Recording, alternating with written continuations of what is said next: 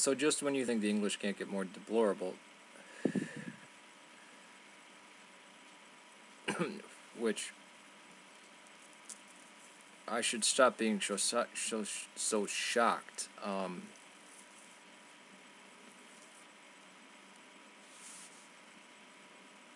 Let me just repeat to you what General Sir James Glover, Deputy Chief, Defense Intelligence, 1981 to 1983. And this is in minute 5:44 seconds into Provost dash the IRA Sinn Féin Part 3. So you can go see it for yourself. And I will add description, or I will add link in the description. Minute 5:44 is where it's at. He says every man and woman has their price, whether it's the good life or women or whatever.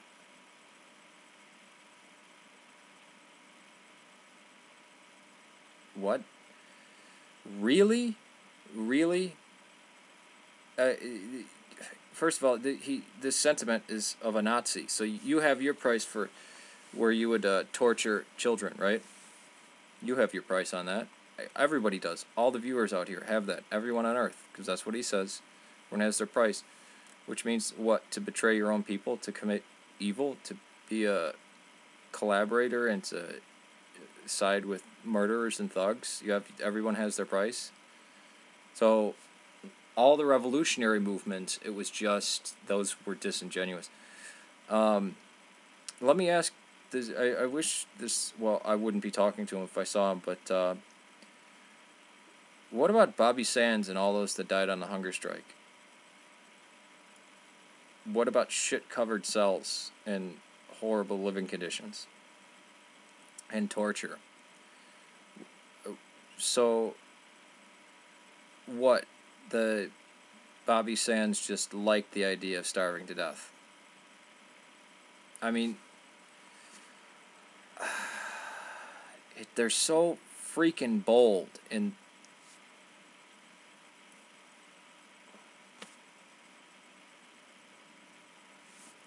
I now believe, just as with, hearing about Irish need not apply and all that stuff, that I thought was over. Hearing stuff, about my grandma and all this, again, yeah, I'm Latino and Arab, and I speak Spanish, and I was going to the masjid when I was younger, but what side of my family do I always say I identify with? On my mom's side, the Irish Catholic side.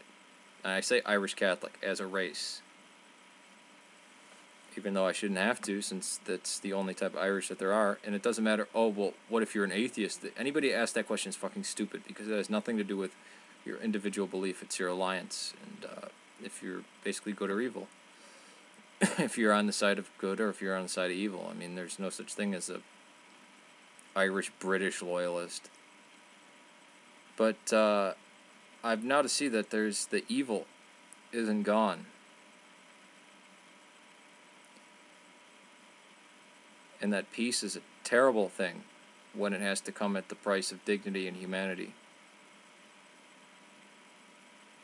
As I said before, no one has the right to say anything should stop before English occupation is gone. There's my next video on,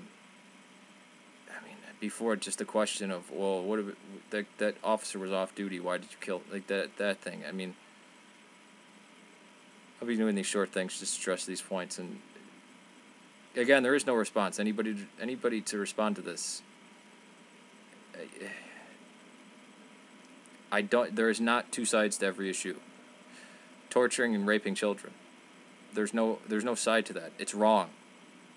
Murder, rape, these things are wrong. Fighting in a political cause, taking down collaborators and occupiers, it's not murder, that's war. There's a difference between killing and murder. Murder is what the occupiers do. The freedom fighters, almost by definition, can't commit murder I mean, if it's not upon other Catholics, and if it's against the occupier, how is that murder?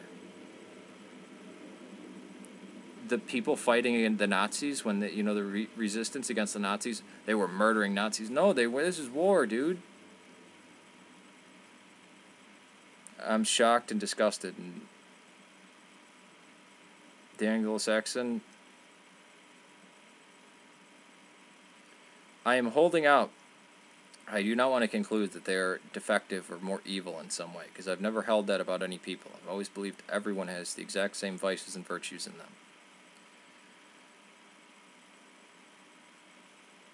But I think this is deplorable. So I need to speak out. Every one of these documentaries is trying to slant being pro-English, but you can obviously and blatantly see their evil, the evil that they do, and that this smirking, like they believe it's a sport to kill Irish Catholics. It's ridiculous and sociopathic and psychopathic all at the same time.